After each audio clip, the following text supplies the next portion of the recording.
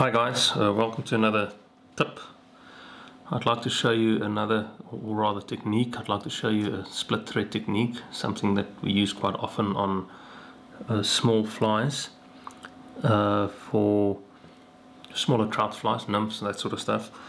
It's a very simple technique that we use when you want a more buggy finish on the fly. I often use it when I tie nymphs, when I tie the abdomen with a normal sort of the roll-on dubbing technique, and you get a softer or smoother finish. And when you use this technique, you get a slightly more buggier finish. So I use this technique on the thorax and the roll-on technique on the abdomen, for instance. We use it with coarser dubbings. You can't use it with too coarse dubbings, but it works very well with a softer dubbing like hare's ear, where there's some guard hairs in, and you really get those guard hairs to stand out. So what you do is you put the thread on your forefinger, take a sharp needle, dubbing needle or something like that, and split the thread.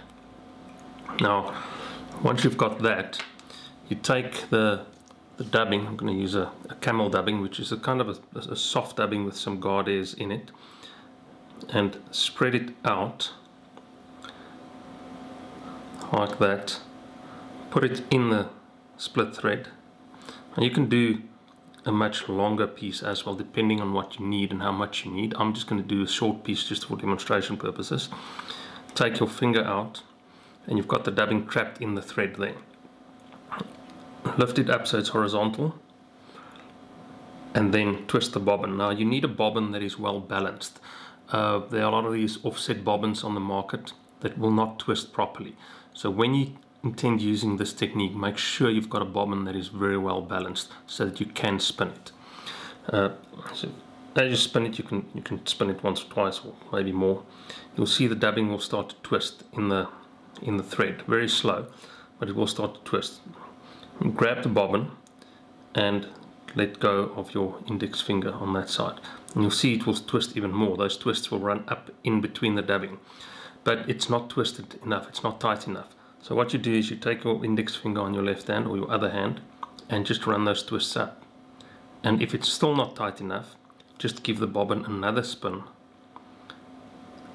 and do exactly the same. Just repeat that process until you feel that it's tight enough, and it will form a very nice little brush that works very well when you finish when you tie a thorax on a nymph, or when you want to tie just one or two wraps on a collar behind a bead.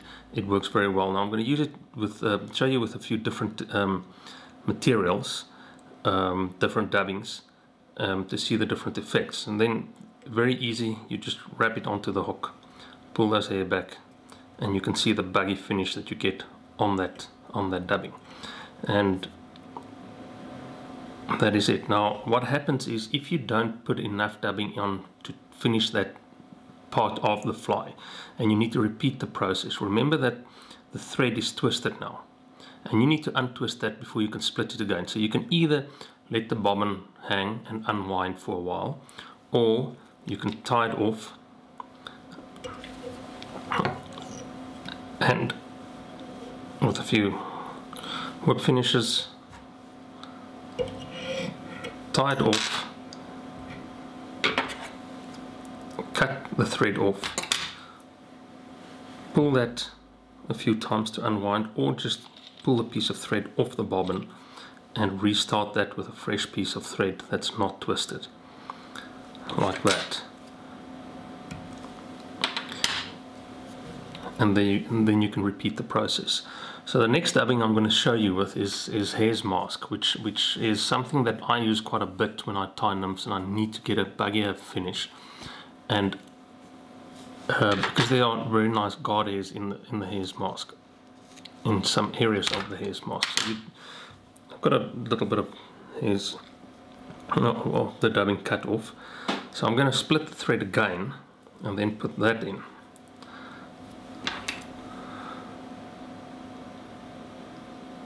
And different dubbings obviously will give you different effects. Split that.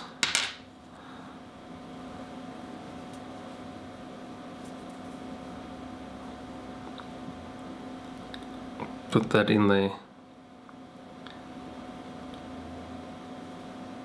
and you can spread it out. Once it's trapped in the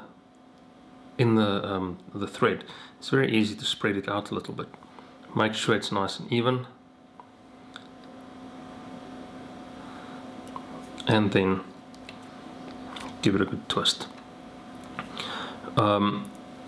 We use it with CDC.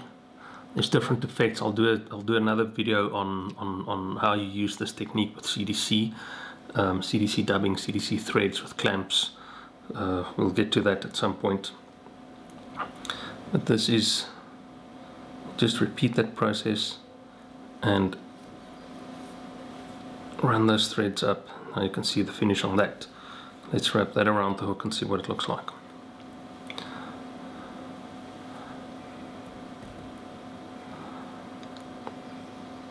Quite a bit different from the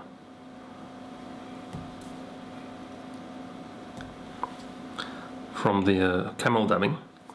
Now it will also depend on how much dubbing you put in that split. Obviously, if you put a lot of dubbing in, you're going to need to twist it quite a bit to get everything trapped. I tend to, well, I like to use less dubbing, rather repeat the process, make sure it's neater. And the last one I'm going to do is just with a little bit of CDC dubbing. And now you can use this with synthetic dubbing. Just don't use it doesn't work well with harder, very coarse dubbings. Then I'd rather use the dubbing loop. And I'll put a link to the dubbing loop video in here as well if you want to go and check that out. But this works very well with softer dubbings. Now I'm going to just tie this off and repeat that process again with the CDC dubbing. It works well with some synthetic dubbings, like the grips, fine super UV, or the light bright.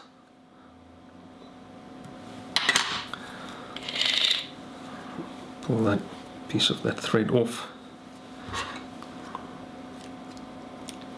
cut that,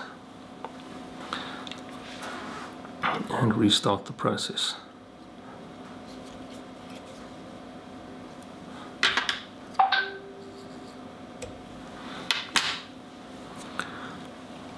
Now let's split that and put some CDC in there.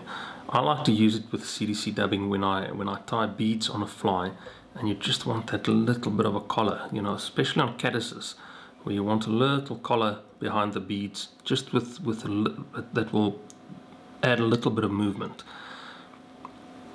But I do use it on my foam wing hopper. I use it on quite a few dry flies and emergers as well. Split the thread, put the CDC in there. It's always quite a bit of wastage with CDC.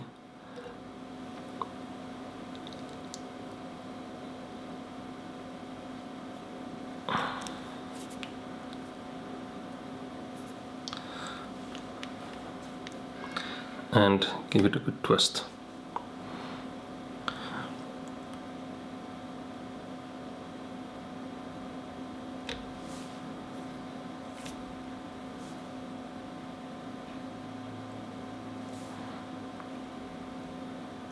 Let go of that, run those twists up. You can see it makes a very nice little brush.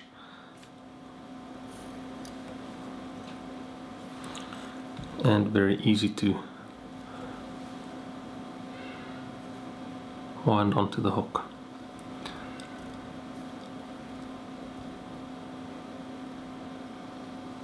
Keep pulling those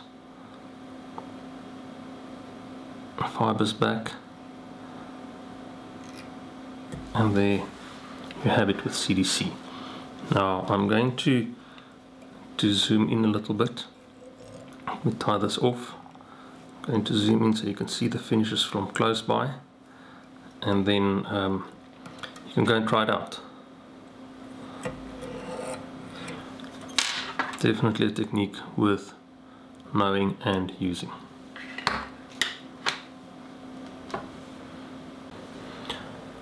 Okay, so there's the three techniques, or the three dubbings that I used with the split thread technique. You can see that it creates quite a buggy finish in the dubbing, whether you use camel dubbing, hare's ear, or CDC. The CDC is very nice when you tie emergers. I love fishing emergers. It's definitely a technique that you need to know and use it. Start to implement it on your flies in the areas where you want a little bit more of a buggy finish. Please follow the channel, please like the video, and keep an eye out for more techniques.